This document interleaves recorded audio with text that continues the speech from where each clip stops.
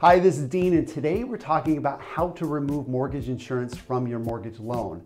Now, it depends on the type of loan that you have. If you have a government insured loan, like an FHA or USDA loan, then the only way to get rid of mortgage insurance is to refinance out of it into a conventional loan.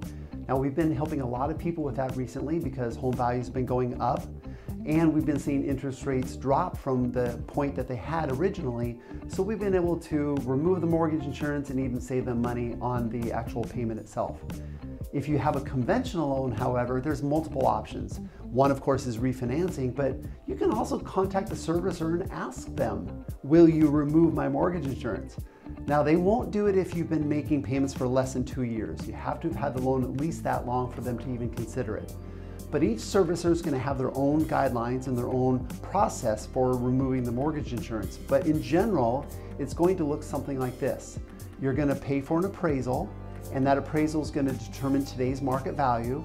And the difference between that appraised value and what you owe is going to be your equity.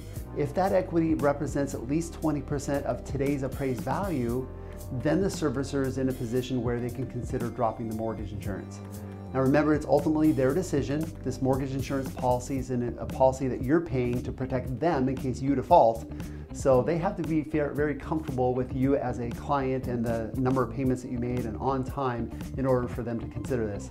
But follow the processes and see what they say. Now, the last option on this with a conventional loan is to refinance out of this loan into a new one.